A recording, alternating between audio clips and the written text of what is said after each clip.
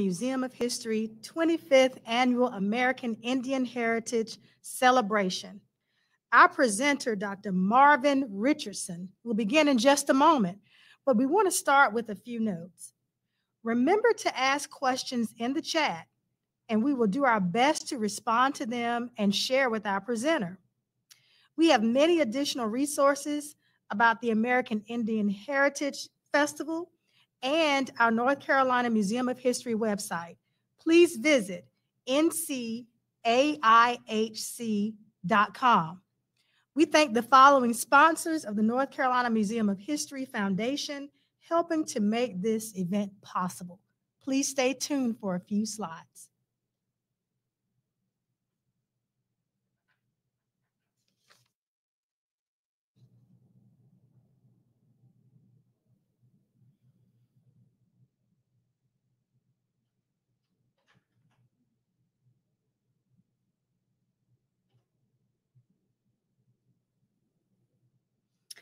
Okay, now we're ready to get started. We welcome Dr. Marvin Richardson of the Tutelo-Saponi tribe. He is going to share some very history with us around language. So Dr. Richardson, start with us and tell us what you're sharing with us today. Nahampipi, Dr. Marvin Richardson, Minkila Kiwa, Mima Haliwa-Saponi Esan, Hollister, North Carolina, Watiwa. Good day, my name is Dr. Marvin, or Marty Richardson. I am from the Haliwa-Saponi Indian tribe, and I live in Hollister, North Carolina. Today, we will be talking about the Tutelo-Saponi language and efforts of revitalization of our language, and also talking about why we have to revitalize our language. What are the factors that come into play, historical and linguistic factors that have come into play for us to revitalize our language?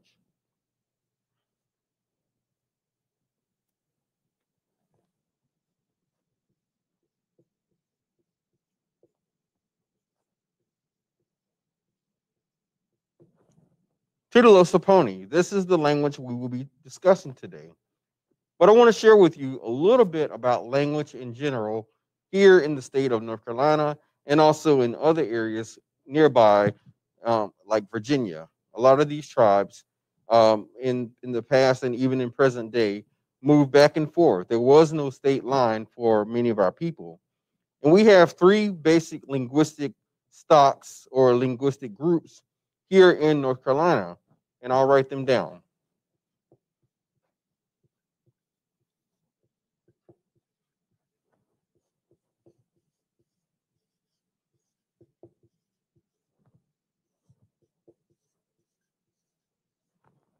So here we have three different linguistic stocks.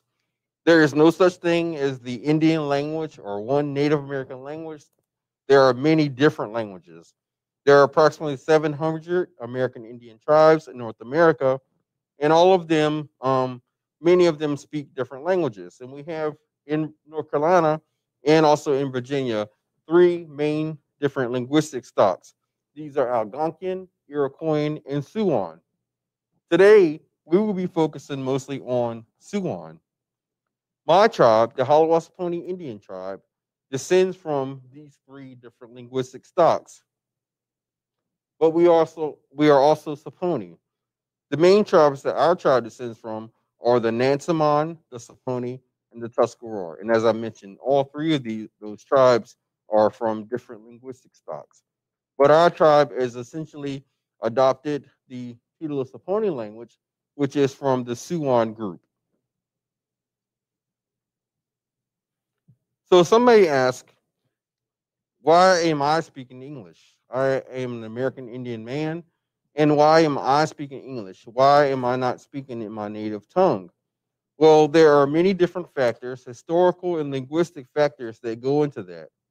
The first one, of course, would be the fact that our tribe descends from three different linguistic stocks, which means that over time, our people had to learn a new language in order to communicate with each other or learn each other's languages, which they did back in the day. Other factors that come into play are disease. Much like the COVID pandemic we have today, our people encountered diseases to which they had no immunity. And essentially, those diseases wiped out approximately 90% of our native people. And that happened all throughout North and South America. Warfare. Both disease and warfare are factors in reducing the population and reducing the power of native people to resist colonization. Culture change. Europeans, Africans, and Asians, when they came to North America, they brought with them disease, they brought with them new materials and ways of thought, and they interacted with our people and basically changed their material and cultural in their cultural aspects over time. Europeans brought with them Christianity, and so they really pushed Christianity on our people. And today, most Native peoples in North Carolina are actually Christians. Again, tribal amalgamation, different tribes coming together, and then speaking English as a way to communicate. And then the last factor I mentioned right now would be education. And so over time, our people were educated, and most of the time, essentially all the time, education was done through English, and that's how our people learn English.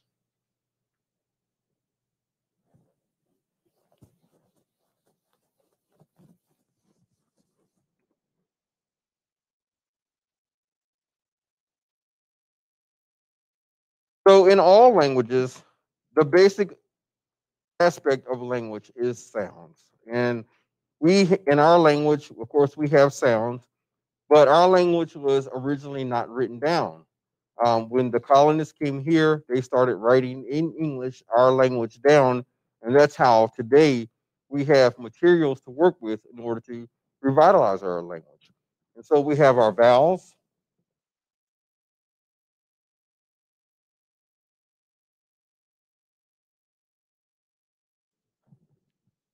We have our vowels here, and we have nasal vowels.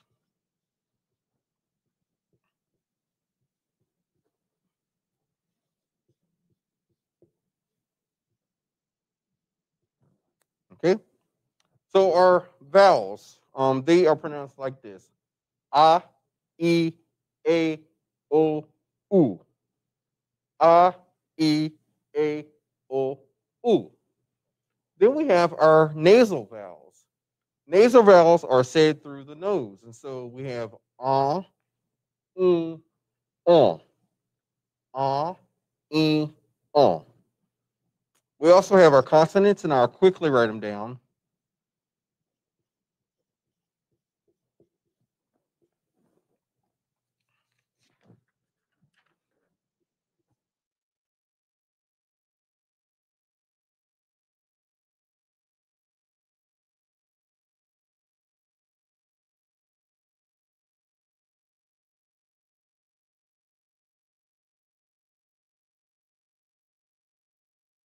Okay, these are our regular consonants, and most of these sounds are very similar to English.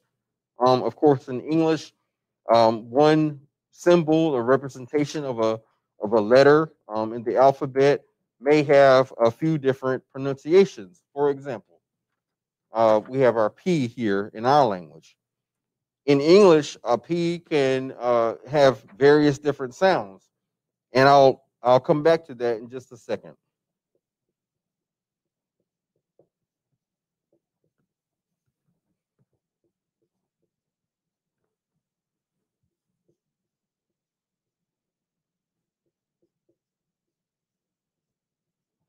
So in our language, we have two different types of consonants. We have aspirated consonants and we have regular consonants. And the difference is the representation of a small h, which means that you're letting out a puff of air when you say that sound. A good representation of that will be the word for happy in English. And so that's a double P, but the P sound in that word does not release that puff of air.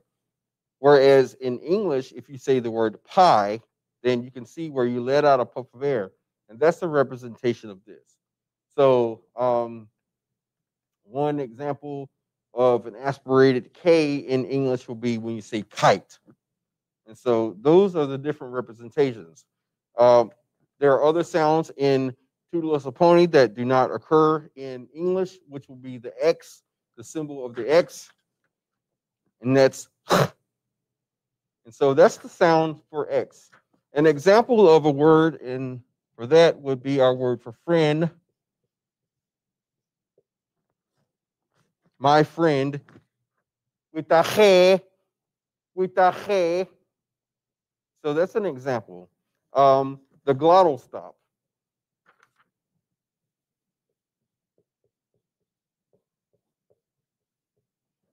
This is a fancy linguistic term, which basically means you cut off the puff of air, cut off the air in your voice box.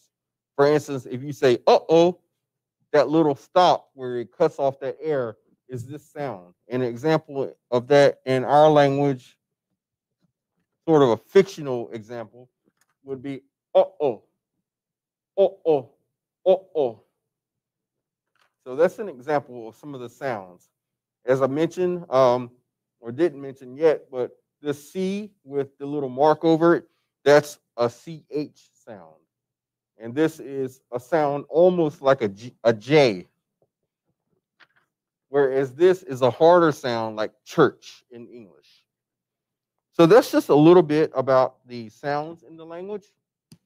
And this is a very short session, very short video, so I certainly cannot go through all of the nuances of our sounds and of our language.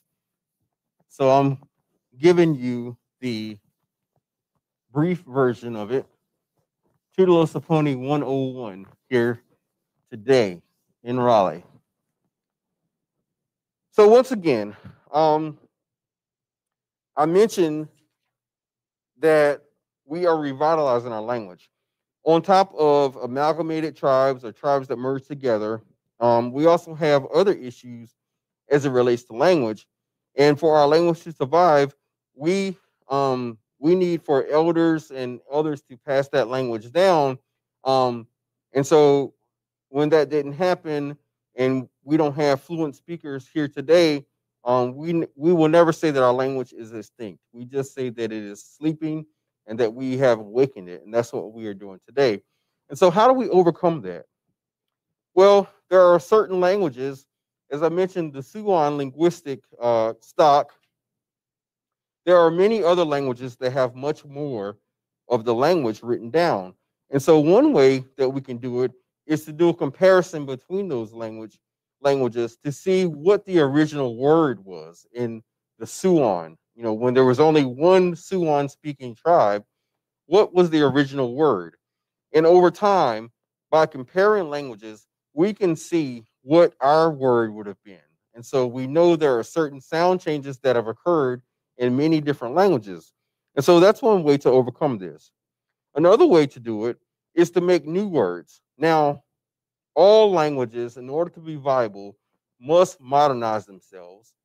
They must make new words. For example, today I am talking with you over the internet. We had to have a word for internet. We are using a computer to broadcast this video right now. We had to come up with a word for computer. We are using a camera. We had to use and come up with a word for camera. And so native languages are no different.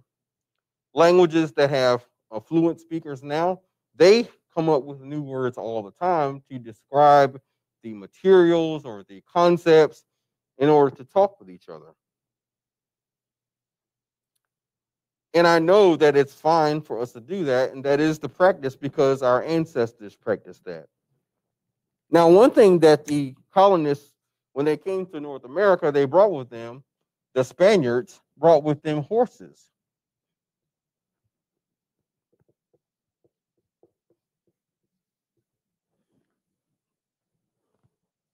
And so at one time here in North America, there was an American horse, but that became extinct. And so over time, the oral traditions, we lost knowledge about horses, but the Spaniards brought them here. But at the time, we have always had dogs here. We had dogs. And so our word for dog is chunky.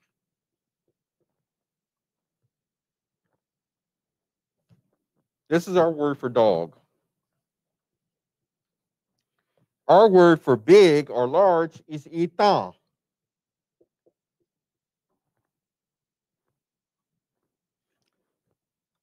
So our ancestors put these two words together, and this is the word for big. They put these two words together to create a word for horse.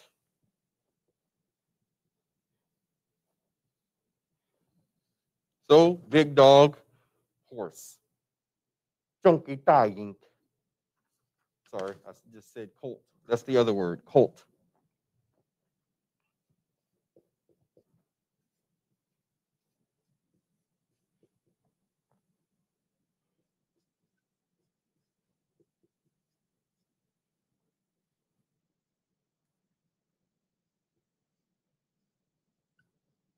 So another word that was written down by linguists is chunky dying, which means colt.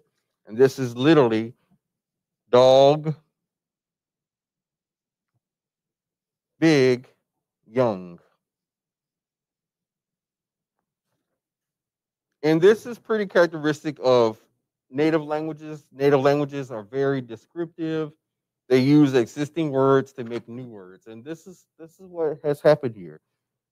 This is an example, and this is a very old word because, as I mentioned, whenever the Tutelos, Saponis, and other tribes encountered a horse, they had to have a way to explain it, to make a word for it.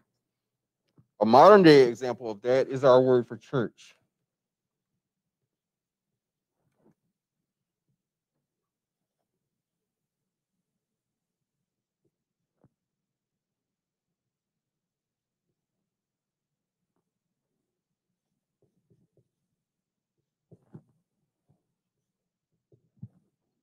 Okay, church, einkati.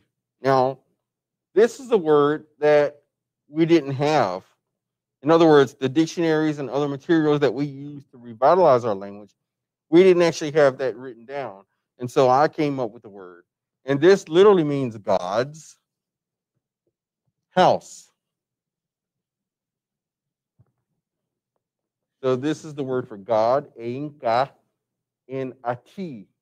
And so add those two together and we make God's house. And this is how we are modernizing the language in order to use it and in order to make it viable for our people today. Now I'm going to quickly share a few other words with you, phrases.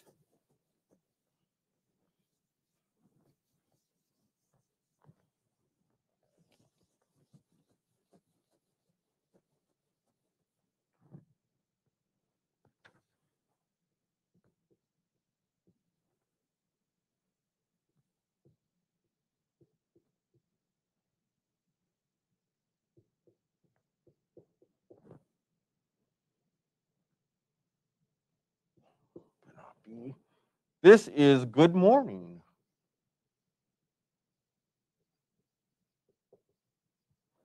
So this is good morning. This is a greeting.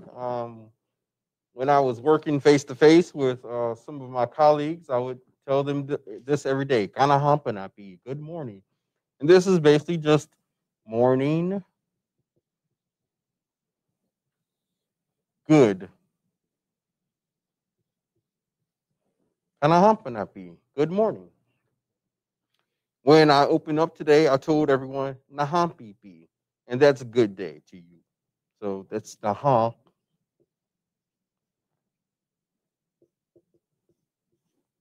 PP.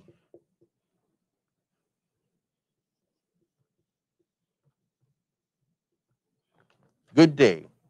Our word is for day is nahampi, and then our word for good again. One of our words. We have two different words for good in our language. So this is day, good. So these are just a few words for you to learn. You can learn these words and say them to your friends or your mom or your dad or whoever in the morning. You can say kanahampanapi, or you can say good day, nahampipi. And so our time is running down a little bit. But before I go, I'd like to share with you a little bit about the efforts that the Haliwa-Saponi and other communities in North Carolina and Virginia, and really all throughout North America. We have some Tutelo-Saponi descendants that live in Canada, Ontario, Canada. We have some that live out in Ohio. And we have others that live all throughout North America that have migrated to different areas. Well, some of the ways that we are actively using the language is in our songs. And that's actually how I started learning about language, was to make song phrases. When I was around 15 years old, my drum group, Stony Creek, we were singing songs of other tribes and wanted to represent our own tribe. And so myself and others started doing research to learn more about it. Making new words and phrases. As I've mentioned, these are some words actually are not in the dictionary. These words are not in the dictionary. These are words that we created in order to be able to talk with each other and to use the language. We make we give people names in the language. A lot of times people have as their first or middle name in the language. So these are some ways that we are actively using the language. I want to share with you a little bit about how to find out more.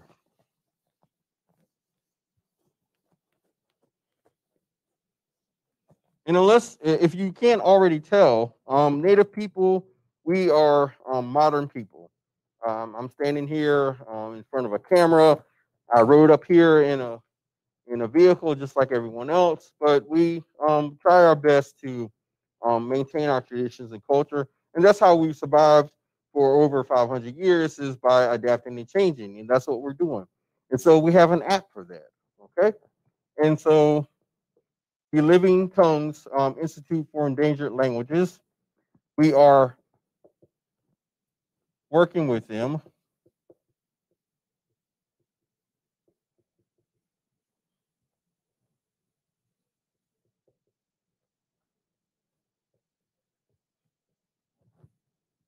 This is Living Dictionaries. I'm a doctor, and my handwriting is terrible, so um, this is Living Dictionaries, and you can go on Living Dictionaries. If you can't see this, just look up Living Dictionaries, and you should be able to find it. And go look for Tutelo-Saponi Monacan Living Dictionary, and you'll be able to go in there and click on certain words and be able to hear the language spoken. My Twitter handle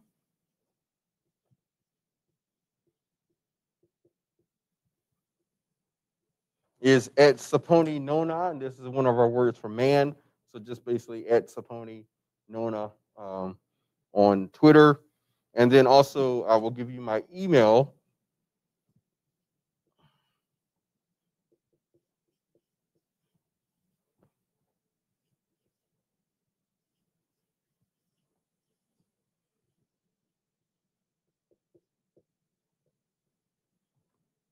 So that's my email. This is how to get in touch with us or to learn more. There's also dictionaries out about the Tutelo-Saponi language. One was created in 1996 by Julia Oliverio.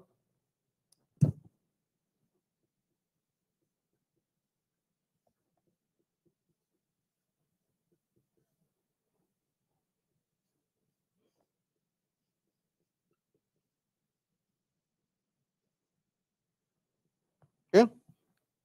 So if you're interested, these are some resources to learn more about the Tutelo-Saponi language. And so before I go, I'd like to say to all of you out there to please be safe, keep yourself healthy. If you can, please wear a mask. Is very important. For our Native people out here, it's very important. We encounter diseases, and we don't want to have another pandemic to lessen our numbers and take away our elders and others. And it's very important to do.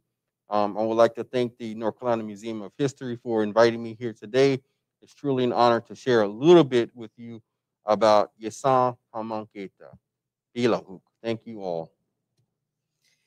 Dr. Marvin Richardson, thank you so much for joining us today and for enlightening us about the importance of language and culture for Native peoples here in the state, the great state of North Carolina. We really appreciate you, and thank you for all that you've taught us this morning.